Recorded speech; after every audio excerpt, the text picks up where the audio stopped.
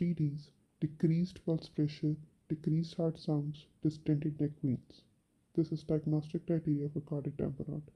Other features are early third heart sound, dyspnea, collapse, pulsus paradoxus, Kussmaul's sign. Symptoms of acute heart failure are present if the person in cardiac tamponade presents with circulatory shock like tachycardia, collapse, hypotension, cold clammy skin, sweating, and cyanosis. Investigations: ECG shows complexes are small and electrical alternates. Echocardiography shows diastolic collapse of right atrium and right ventricle. Chest X-ray shows a large globular heart. Management: cardiac tamponade is medically